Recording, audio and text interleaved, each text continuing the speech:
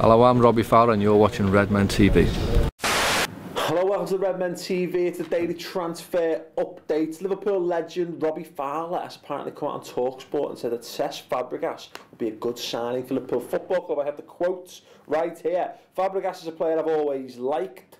When those kind of players become available, you always want to sign them. Fabregas is a world-recognised player and he would suit the Liverpool system. Now, we've heard this, these Fabregas rumours have sort of cropped up in the last few days. They seem to be largely bullshit. Is that a shame? No, I think it's a little bit of a shame. He's a quality player. I mean, we discussed this in greater depth on the summer football show on the redmentv.com this week, which you can check out. But I want to know your thoughts. Is Fabregas the kind of player that Liverpool should be moving for? Looks like Arsenal aren't going to make a move for him. Apparently Chelsea have got a target they'd rather buy than him.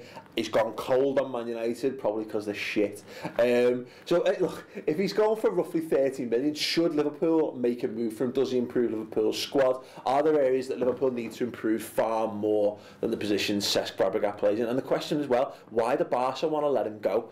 Answers in the comments section underneath. And like I say, if you want to see us discuss the potential transfer of Cesc Fabregas, as well as the capture of Ricky Lambert, the ongoing Adam Lallana deal, and what positions Liverpool need to be strengthened, and a whole lot more, check out the Summer Football Show Reds Transfer Roundup on the redmentv.com, which is free for a month. We're going to be here all through the summer doing extended shows to keep you up to date with all the Liverpool transfer news, topics and debates as well, so do get on that. But yeah, look, like I say, I'm fascinated to know the thoughts on Fabregas, because he's a quality player, and as Robbie Fowler suggests there, we should be in for that kind of talent. But like I say, let me know your thoughts on that in the comments below. And if you like the video, don't forget to give it a thumbs up. Just be reminded of that. Give the video a thumbs up, and stay tuned as well on the YouTube channel if you can't be asked to subscribe to the website. There'll be plenty more content coming up throughout the summer.